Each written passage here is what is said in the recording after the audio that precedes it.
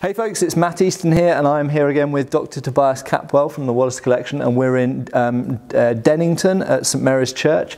And really, I just thought this was an opportunity to talk about the transition from the Great Bassinet, which was really the favoured knightly helmet in England up until around 1450 or the 1450s, and then from the 1460s onwards, the Sallets, with or without a movable visor and usually worn with a bever on the lower half of the face, really completely took over, didn't it? Pretty much. Why do you think that was? Well, there's that question again, why? Why is the most common question, and it's the hardest one to answer.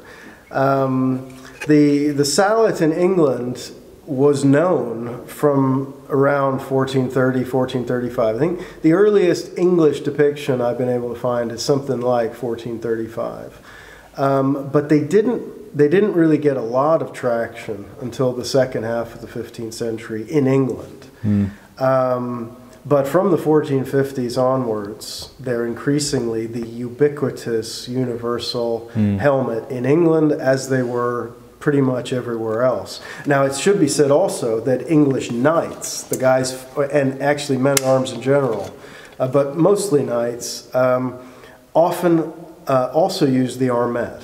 And I'm now working on the second part of the English armor publication, and I've been finding a number of references to armets in England, and sometimes they often refer to my Lord Sallet and his armet. He's having them both decorated at the same time by the same craftsman, but you often get this sense that noblemen had a sallet and they had an armet, and that makes sense because you have one for lighter, fighting and more lightly armored situations, more mobile, etc., and then you've got your heavy combat helmet as well. So in that sense, maybe the armet took over from the Great Bassinet, and then this became more useful as a lighter, more versatile. It makes sense. More comfortable. One device is never going to do everything. One automobile doesn't do all the jobs you need it to do.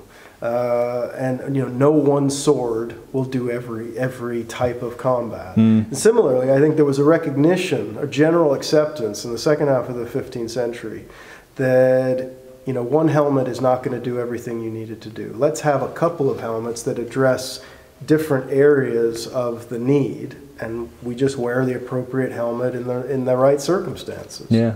Well, I look forward to seeing this topic examined more thoroughly in your next volume, but it is an interesting topic and something that I might talk about in future videos as well. This move over from a very, very different type of helmet, the Great Bassinet, which seems to be the universal knightly helmet up until around 1450 or the 1450s, and then Sallets just kind of took over. It's a very stark change, and I think a very interesting one as well.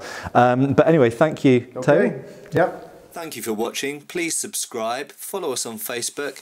You can buy t-shirts through Spreadshirt, support us on Patreon, or follow us on Pinterest. Thank you.